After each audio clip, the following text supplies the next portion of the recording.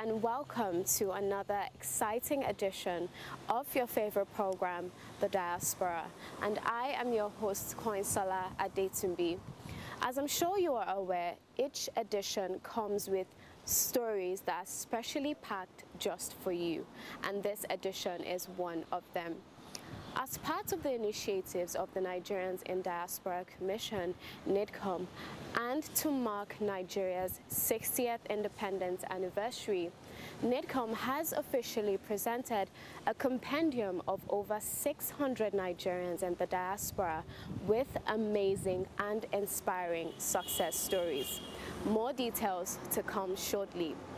And the National Gallery of Art, NGA, and the Nigerians in Diaspora Commission, NIDCOM, has set up a joint committee to identify and document the best of the best visual artists living and practicing in the diaspora. A term of reference was presented to the Secretary to the Commission, Engineer Dr. Sule Yakubu Basi. Now, this is your favorite program, The Diaspora. Please stay tuned.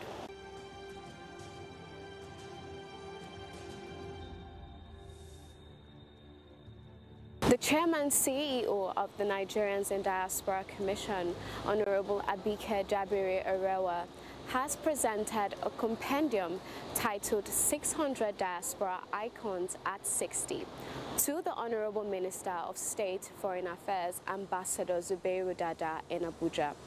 The publication is targeted at celebrating diaspora icons around the globe, she stated. Please watch. This is our contribution to Nigeria at 60, and we're telling the whole world that I think we're simply the best in the world. What we need to do is just get a lot of things right, our values, our leadership, our attitude, and a lot of things.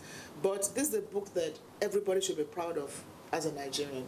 It's a book that, you know, when you look through it, it's amazing what Nigerians are doing all over the world. So the challenge is, if we are succeeding like this all over the world, how can we work with our home country to build the Nigeria of our dreams? So we are here to officially present to you this publication, plus 600 Diaspora Icons at 60, a publication of the Nigerians in Diaspora Commission. And I want to commend staff of the Commission that worked tirelessly on getting this together. Honorable Minister, sir, we thank you for your support, for your also goodwill message in this book, and for all you've done to support the diaspora and everything to make us succeed in engaging them in the overall development and programs of the home country. So, Honorable Minister, sir, on behalf of the Nigerians in Diaspora Commission, I present to you plus 600 Diaspora Icons at 60, Diaspora Icons at 60. Thank you so very much now to you and members of your team, your indefatigable team that has given so much life to the Nigerians in Diaspora Commission, and for all the efforts and activities that you've embarked upon, culminating, as it were, in the production of this very, very rich document. I'm happy that you've been able to identify this number, at least for a start. And like you rightly observed, there are only God knows how many millions of Nigerians out there deserving of this recognition. But this is a very, very good start. I want to commend your efforts and the efforts of all the staff of your commission for this excellent job that has been started, believing that going forward, this will serve as an incentive to other Nigerians equally deserving of this recognition, and says that, and again, like you rightly put it, there is a need for Nigerians to appreciate what God has endowed us with, human capital. We have a lot of it in abundance, such that we export to other countries. What now remains for us is for us to see how it is that we can harness all these potentials to give much more life to development in our country.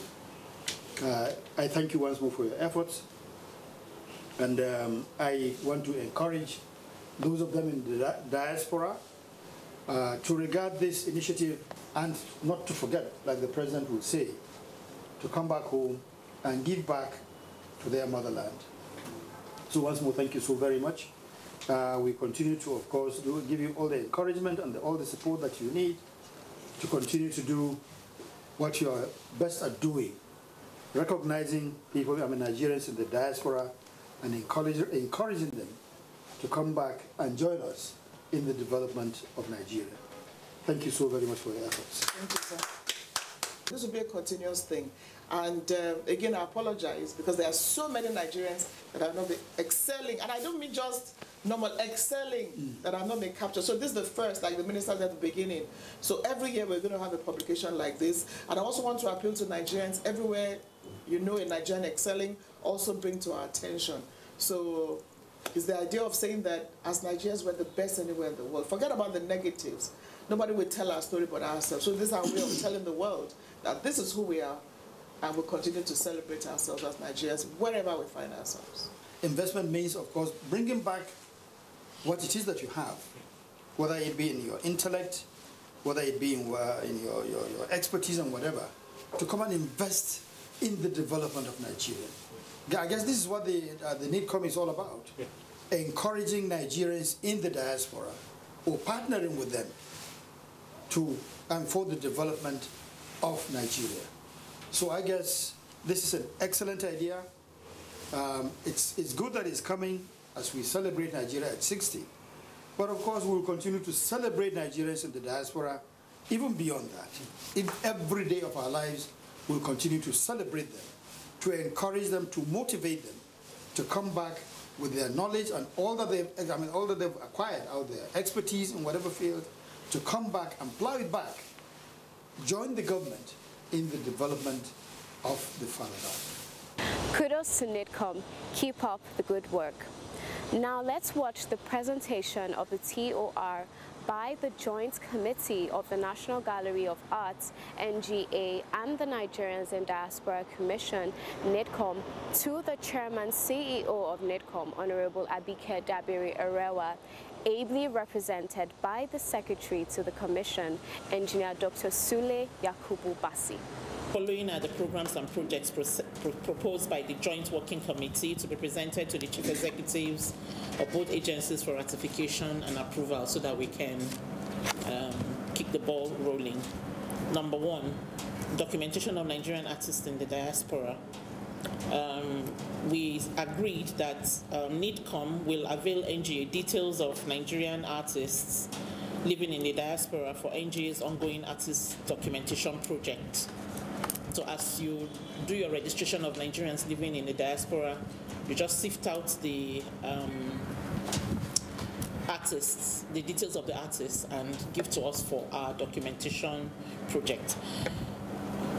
The documentation project of the National Gallery of Art will end up having a compendium of Nigerian artists. It's going to come out in a number of volumes as we go along. For the Nigerian bit of it, we've already mapped the country into 6 geopolitical zones, and then the diaspora is the 7th zone. Then 2, the Nigerian Diaspora Day. NGA will collaborate with NIDCOM to create visual representations that will drive home the theme of each year's celebration. This could be in the form of videos, graphics, photographs, and other art forms. Now, what we mean by this is every year, NIDCOM celebrates National Diaspora Day, and each year there's a theme. And then what we'll do will be to have maybe artists create graphic representations, pictorial representations, or video art forms of the theme of each year's celebration. Then 2, NGA will provide technical support for exhibitions and ancillary services. The exhibition during the Nigeria Diaspora Day, we could decide on what bit of it, according to the theme, we can have exhibitions more or less like what people would normally have, like road shows. And then the exhibition brochure will also need to produce a brochure of the distinct, which will serve as a historical document that will be in the archives that will tell the story to people who were not even at the event. Then there will also be live sketching of the year's theme or any other topics that may be determined by the planning committee of each year's program. Then we'll also have light portrait drawings of any VIP who is willing to sit. You know, we may have the VIPs who are attending. There'll be artists who will be on ground to do live sketchings if the VIPs will avail them the opportunity to do so for them. And for any other person who will be around for them to do, who will be willing for them to do the live sketching. 3, the Badagry Door of Return. NGA will set up an exhibition pavilion at the event venue. I think Funke gave us some videos. We saw how the past venues, how the past events had been done. So we have an idea that in the middle of the event venue, we'll set up we'll have a marquee where we'll have an exhibition. And the exhibition, the theme, the structure of the exhibition will also vary from year to year. We know that yes, we're talking about the return, so it will not be every year we will be dealing with we'll just have a different subject matter every year, so that will also be one of the drivers that will make people come. It will be one of the things that will make people look forward to that particular program, that each year they have something different to look forward to. Some of the, the themes or the subject matter could include relics of slavery, cultural objects such as masks, masquerade costumes, and any of things like that. Then 4, the Nigeria Diaspora Investment Summit. NGA and NIDCOM will collaborate by way of exhibitions which will be organized around the thematic focus of the year.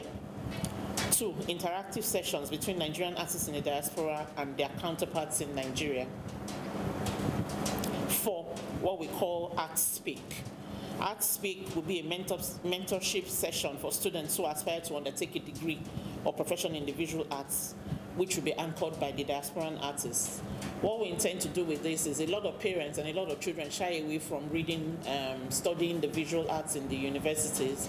You'll find that many people think that, visual arts is for people who didn't really do well in school, those who didn't measure up to study medicine or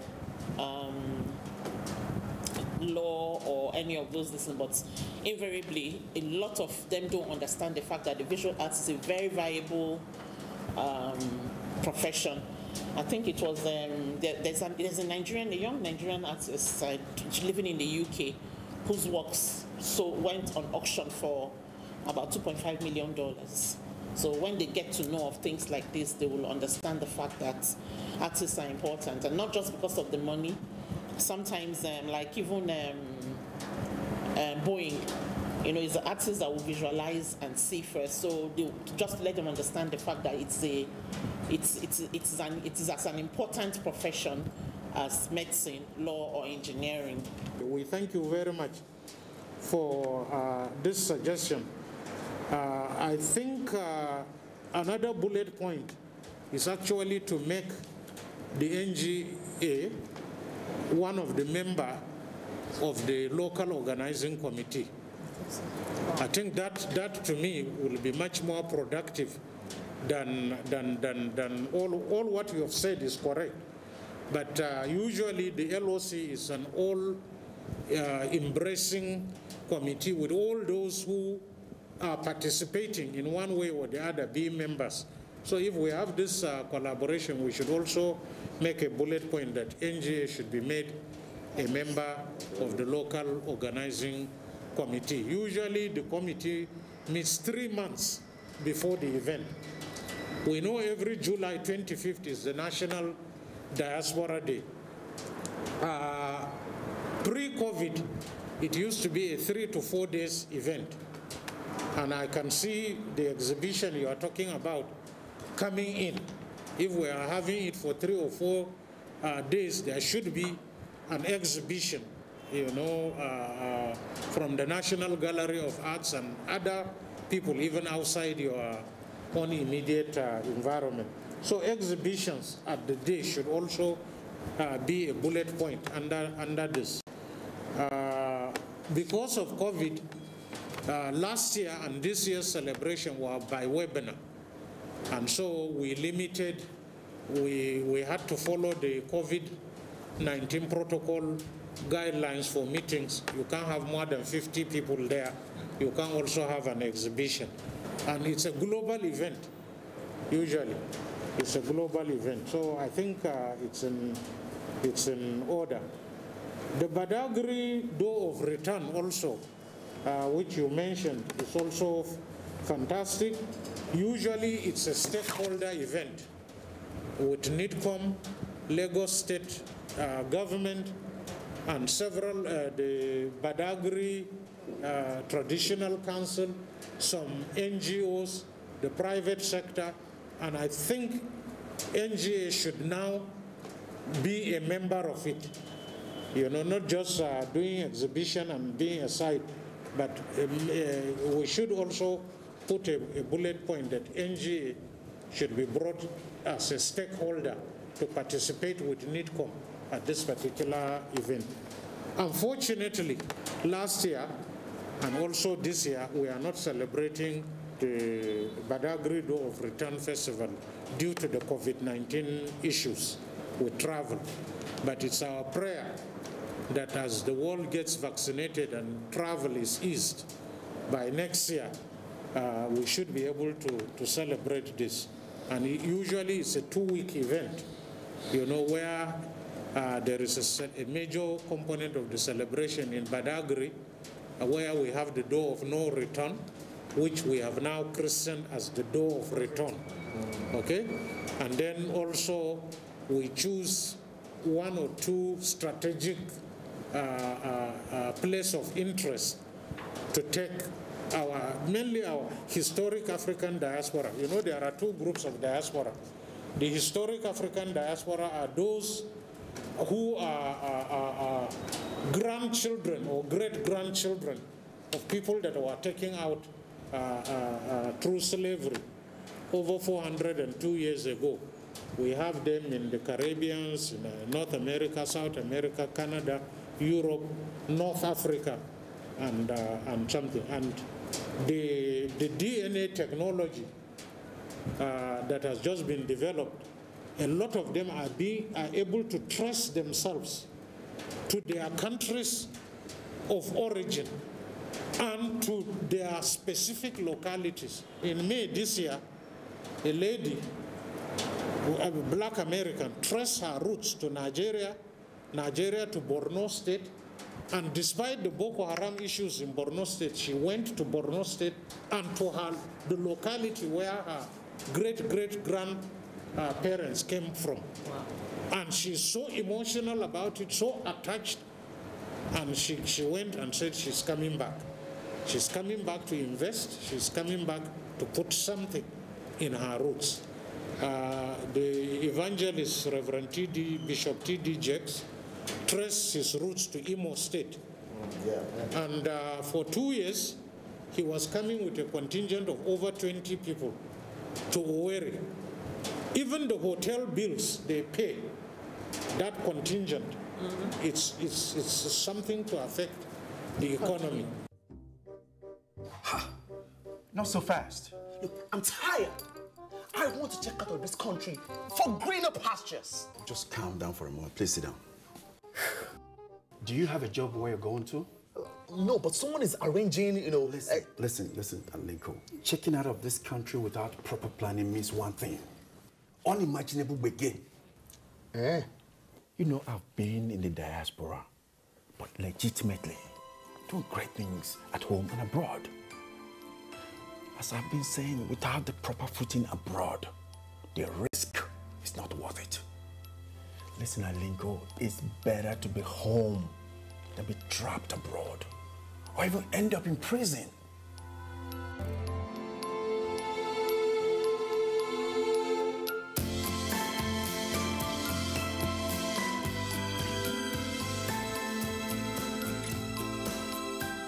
Remember, if you must travel, travel legitimately.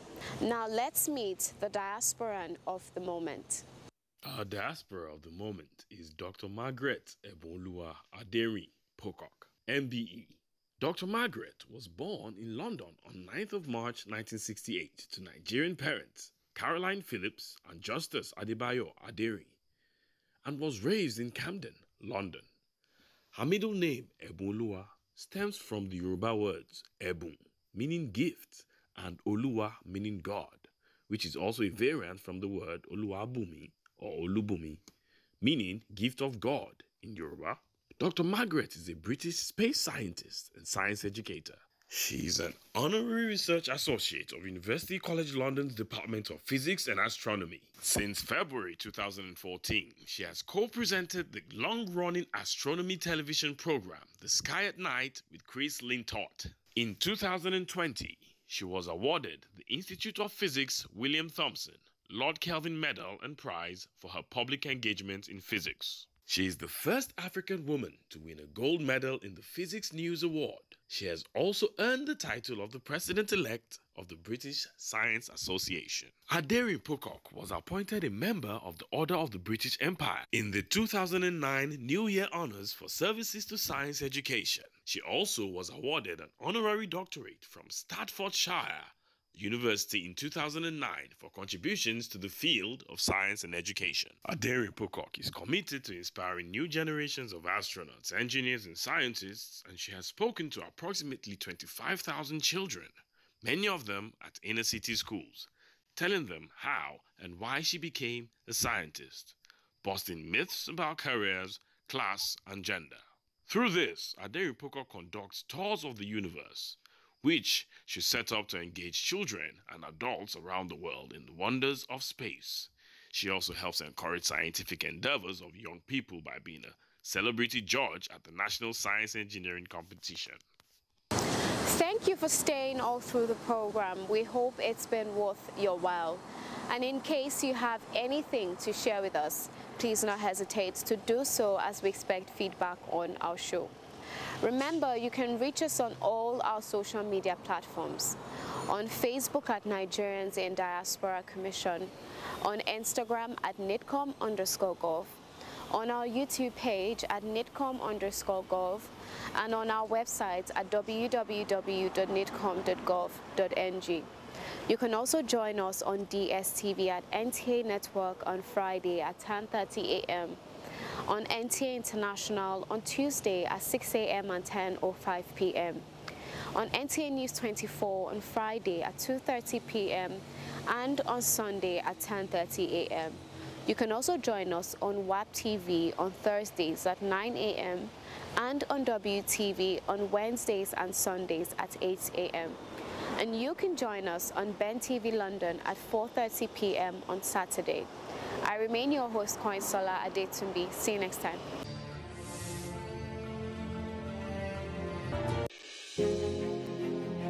There is a lot of fake news and report.